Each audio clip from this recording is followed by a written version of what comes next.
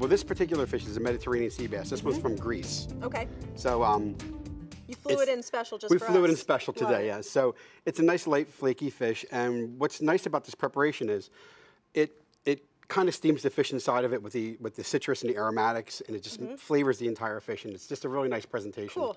So It's an it starts out really easy. We get about 6 egg whites. Okay.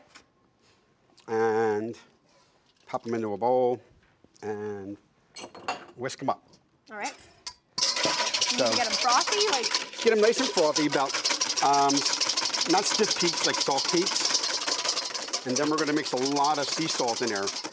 A lot. A lot of sea salt. A lot Yeah. of sea salt. Does it have to be sea salt? The sea salt, the coarse kosher sea salt, works the best because it gets like a sandy consistency, and the egg whites help form a very dense crust over top of it. Once So it, you don't want to use like an iodized table salt no, for this? never, Okay. no. Good to Real know. chefs never use iodized table That's salt. an excellent point. That's never. I don't even think I have any in my house. Yeah, I think I use it to kill slugs. So we're going to put a copious amount of sea salt in here. All right, so you got those whites pretty frothy. Yeah, they're pretty frothy. Okay. And we're going to mix it around until it has like a sandy consistency. Yeah, it's exactly what it looks like, is wet sand on the beach. You could make those little drippy castles with Yes. it, you know? So, I mean, it's nice to flavor this too. Some people put a little bit of rosemary inside it. Well, do you like the way that came? I love it, All yeah. right. I have to put a pinch of pepper in there for me. Okay. Because it kind of flavors the outside of the fish as well. And you flavor the inside of the fish too.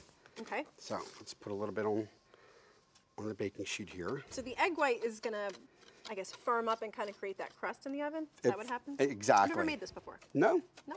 It's first time for everything. Yeah. So this is it's a really nice preparation because it all tastes good. Believe it or not, it comes really well. I believe you. All right. So you put a layer down on the baking sheet because what this does is insulates the fish from overcooking so quickly. So I like to put in some rosemary.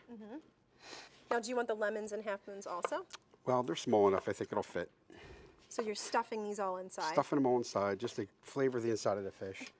And this is like really simple and easy. And cover the fish. And it doesn't make the fish salty at all? No, I'm still having fish a hard isn't time salty. believing it. Wait, I'm going to make it look pretty. Okay, so you got to really spread it around.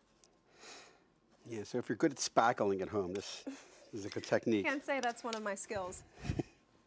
Nor do I want it to be. So what we do with this is, now this is basically finished. So I wouldn't say prepare it too much ahead of time because the egg whites have a tendency sometimes to leak a little moisture out of it. All right. So, and then this goes in the oven at 400 degrees for 20 minutes. That's it.